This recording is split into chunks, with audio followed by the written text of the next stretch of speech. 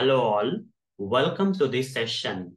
In this session, I am going to answer one of the Selenium interview questions. That is, what are the different XPath types and which XPath type you have used in your projects?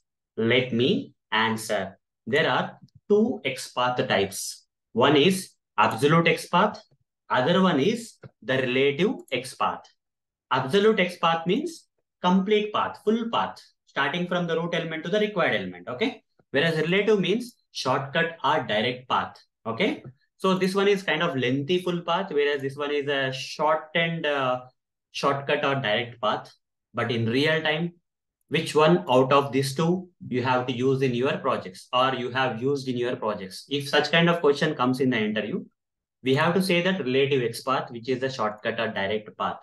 Why? Because relative XPath is reliable.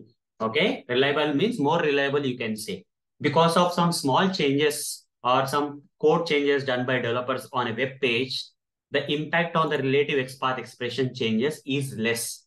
Relative XPath won't change that much, whereas absolute XPath, because of some small change also, this path changes, and because of which the old path won't work. Again, we have to regenerate a new full path so that we can locate the element. In case of relative XPath, even though small changes are done on the application by developers or code changes or whatever it is, okay, the chances for the relative XPath to change because of those changes is very less. Okay, so that's why relative XPath is more reliable, and they can accommodate to the changes. Okay, and they won't change. So you don't have to recreate the relative XPath every time. But absolute XPath, small changes, you have to keep on creating fresh XPath expressions every time. That's why people in real time use relative XPath expressions. I'll show you or explain you with a practical example and demonstration so that you'll get an idea, okay, how relative XPath expressions are more reliable than absolute XPath expressions. Fine. Okay. So what I will do here is I will take you to one application. I'll just, the application is omai.blogspot.com application. Okay. And let's say there is a button here, button 2. I'll inspect this button. So beforehand, make sure you have the selector sub add-on installed. That will help us. Okay. So you can even use a Google Chrome DevTools here, but selector sub is better. How to install means very simple. Go to selectorsub.com. Okay. Go to selectorsub.com. On the home page, you will see the selector sub. Click on install, and you will be taken to this page where you see a lot of browsers. If you are using Chrome browser, just say install. You'll be taken to the Chrome store. So in my case, remove from Chrome is coming because it's already there. Okay. In your case, add to Chrome will come. Just click on add to Chrome, and once it is added, pin it here. You can see it here. After that, you can restart the browser once. Okay, so that it will work well. So in my case, the selector sub add-on is already there, so I'm going to use that. If it's already there and you are inspecting a button here like this, under the element, some subtabs are there like styles, computed layout, event, listeners, and all. Here we have last option as selector sub. Go with that selector sub. So do one thing, right click here, selector sub, copy, okay, absolute XPath. You see there is an option like copy absolute XPath. You can copy this and go to the notepad and paste it here. Okay, this is the absolute XPath. Now what I will do here is I will do a small change as a developer of this application.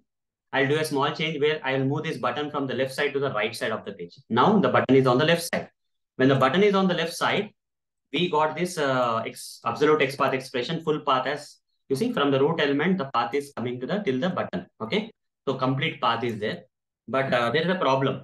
That is, when the button is on the left, it is like this. For a small change, I will move this button to the right side. So I have the interface with me where I can move the buttons here and there. So just for a demonstration, I'm doing this. I'm just moving it to the right side and save this. Once I saved this, okay, now I'll refresh the page. Okay. Now the button has come to the right side. Now right click, inspect this. Don't inspect, right click and say selector sub and say copy absolute XPath and now paste it here when it is on the right side. Now compare this both absolute XPath expressions. Till here it is same HTML1, HTML1. body one is same. Div 4 is same. Div 2 is same. Div 2 is same. Div 2 is same. Let's keep on moving. Okay, div 2, div 2. Here div 1. Here this one is div 4. This one is also div 4. But here there is a change. Div 2, div 3. The small change. You see, because of this small change, this old absolute XPath expression is no more going to work. You have to, once you move the button to the right side, you have to regenerate the absolute XPath expression because it got changed. This one is not going to locate that button, right? Because it got changed here. A lot of things got changed here. You see, div 3 is there. Here, div 11, div 9 got changed. Like that, some changes happened. So that's the problem with the absolute XPath expressions, which are not reliable because the maintenance is high. Every time you run the script, because of this absolute XPath expression, if your script is failing, because older XPath expression is there, now changes happened on the application. Now we have to identify the problem that this is all because of the absolute XPath expression and modify the absolute XPath expression with the latest one, and the script has to work. That is a headache for us. Rather, what we can do here is instead of absolute relative, if you use, right click here and say selected sub and copy relative XPath. I'll just paste it here. When it is on the left side, this is a relative XPath. You see how short it is, how direct it is. Okay, you don't have to start from the root element like this. Now, since I have the control, I'll just move this button to the, again, back to the left side. When it's on the right side, when the button was on the right side, this was the relative XPath expression. And when the button is on the left side, okay, when the button is on the left side, refresh here, the button will come to the left side. Where is that button? Yeah, this is the button. When it is on the left side, right click here and say selector sub and say copy relative XPath. And now go and paste it here. And now compare these two XPath expressions, which are relative XPath expressions. Nothing changed. This is what I am talking about. They are reliable. Because of some small changes, UI changes or code changes on the application, they are not going to get changed. Okay? They're going to be, most of the cases, less chances for changes. Okay? 99% they are not going to change. That's the main advantage. Okay? So that's why in real time, we prefer relative XPath expression. So the interviewer who is asking this question is also expecting the same answer from you. Okay?